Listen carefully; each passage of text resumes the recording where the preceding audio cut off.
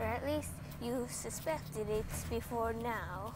But I've recently started making theories about warriors. Like, what if Ivypool had never been in the Dark Forest? And what if, like, Jay Feather's power had been different? Today we're gonna go over what if Ivypool had never been in the Dark Forest.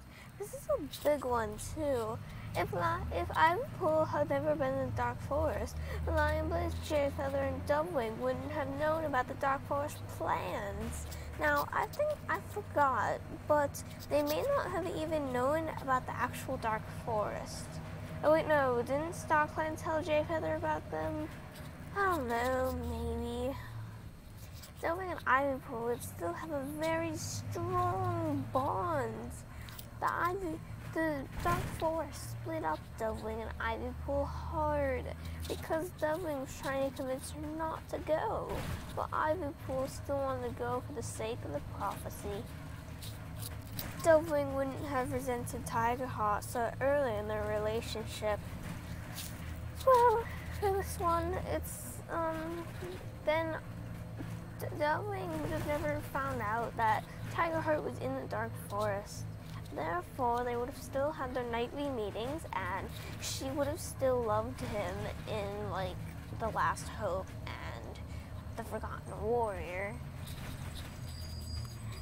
And also, the clans would have lost the Great Battle, because then none of the other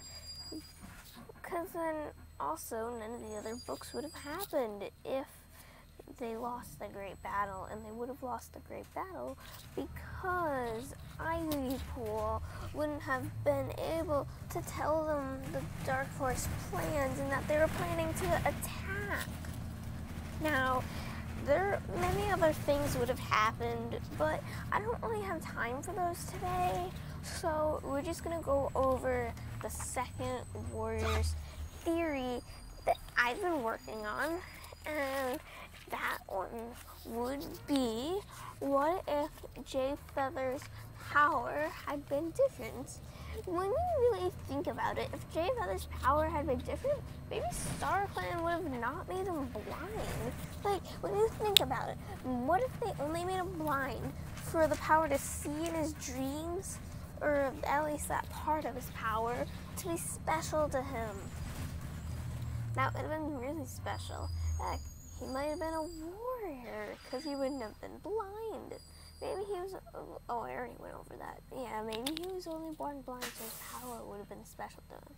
Without him as a medicine cat, he would not have developed a bond with Brawlite.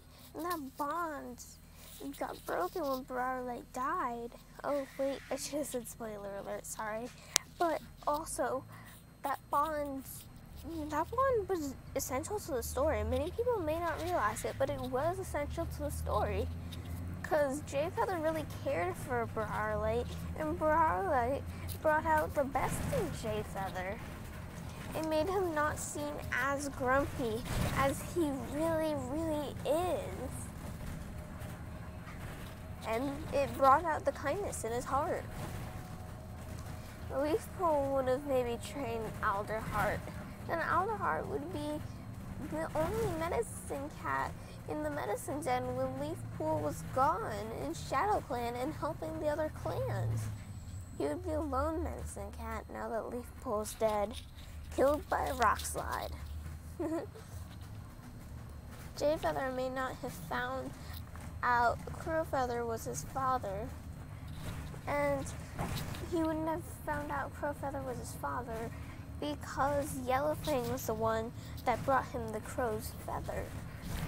And Yellowfang wouldn't have been able to visit him in his dreams if he wasn't a medicine cat. But then, there's another theory too that hooks onto that. What if Lionblaze's power had been different?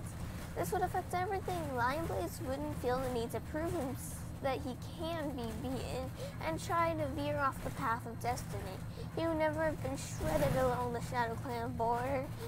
Cinderheart would have never worried about him. They would have been mates sooner and had kids sooner. At the same time, that has a negative side, because then Lionblaze would have to care for kids with Cinderheart instead of focusing on his destiny. In the last hope, they may have lost the Shadow Clan camp just because they didn't have the strength. Jay Featherdubbing and Hollyleaf wouldn't have ever been afraid of his strength. Now, I'm sorry, but that's all I can do today. So, bye. Tell me pretty lies, look me in the face. Tell me that you love me, even if it's